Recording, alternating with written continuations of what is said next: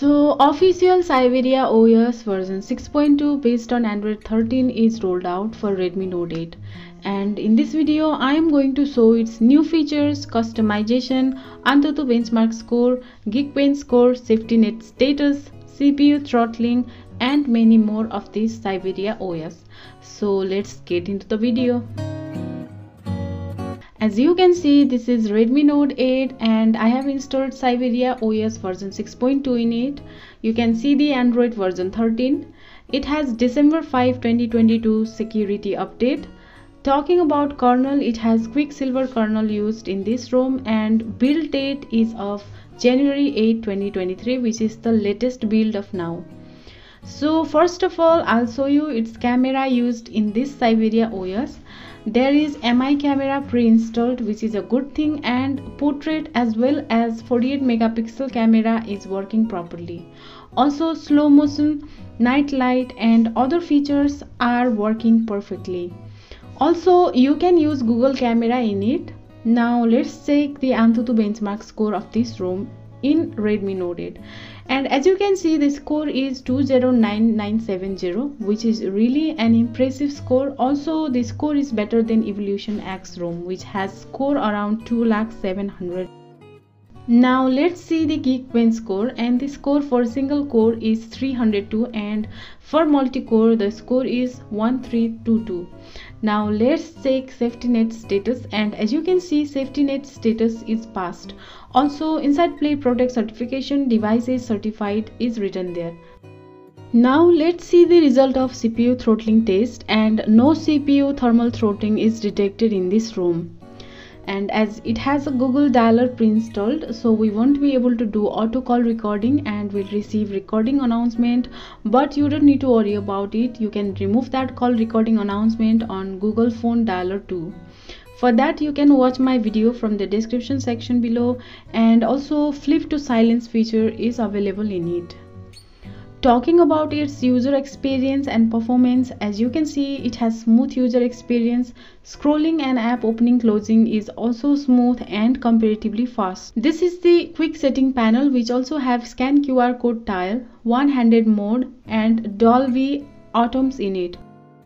You can directly access to Matlock from here, and there is a separate app for game space which have its gaming related features, and it looks something like this.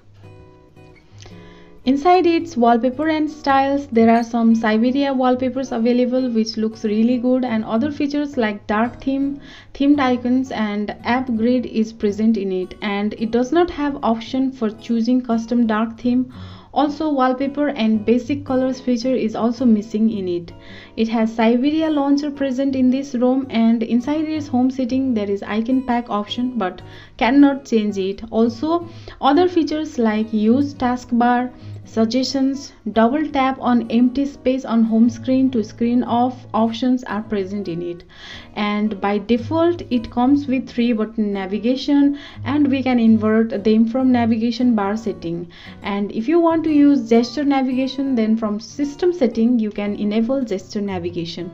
This gesture navigation has new pill length feature, which will adjust the length of the pill bar according to our choice.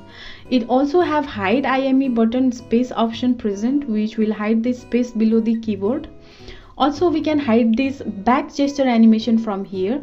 There is haptic feedback option with advanced gesture setting like extended swipe action option, which has new customization features like vertical L swipe action, which will trigger actions when long swiping on L direction along with long swipe. Like you can see, when I do long swipe from right it will take screenshot, and when I do vertical right L swipe then it will open volume panel. Also inside gesture setting there is quickly open camera, one-handed mode, press and hold power button for power menu or digital assistant, and prevent ringing option. We can also update to its latest version directly from its updater section, and we are in latest Syberia version 6.2 right now. Its settings section looks slightly different than other custom ROMs. It has about phone section at the top, and inside Wi-Fi and network there is private DNS available with VPN and hotspot option. Inside its battery setting, there is battery uses, and you can see the battery uses graph, and the battery backup in this ROM is good. You won't face battery drainage problem. There is battery percentage option, and this does not seem working. Also, battery change warning feature is newly added in this ROM, which will play a sound when battery reaches a level when charging, and we can set custom ringtone as well as custom battery level for it. Inside security, both fingerprint and face unlock feature is present in this ROM. Also, app lock feature is there. To use it, we need to set screen lock at first, and device is encrypted.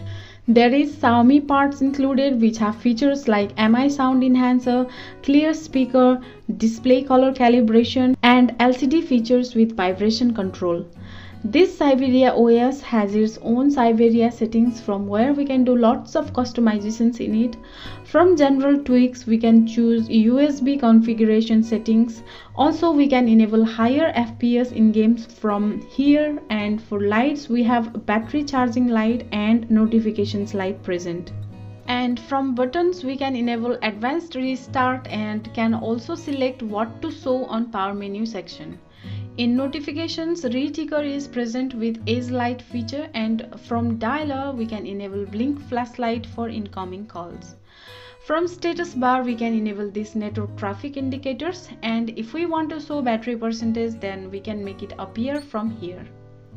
Inside gesture, swipe to screenshot, toggle torch when screen is off, and a new option, double tap to doze, is present.